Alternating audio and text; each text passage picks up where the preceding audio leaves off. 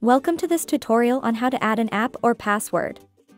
There are multiple ways to add apps. In this video, we will cover adding apps using the add icon. To begin, click on the add icon and select Add App. Next, enter the name of your app. If the app is listed in our catalog, it will be filtered and displayed. Select Twitter from the list and enter your username and password.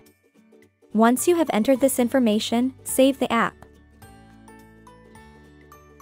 Thank you for watching this tutorial on how to add your apps.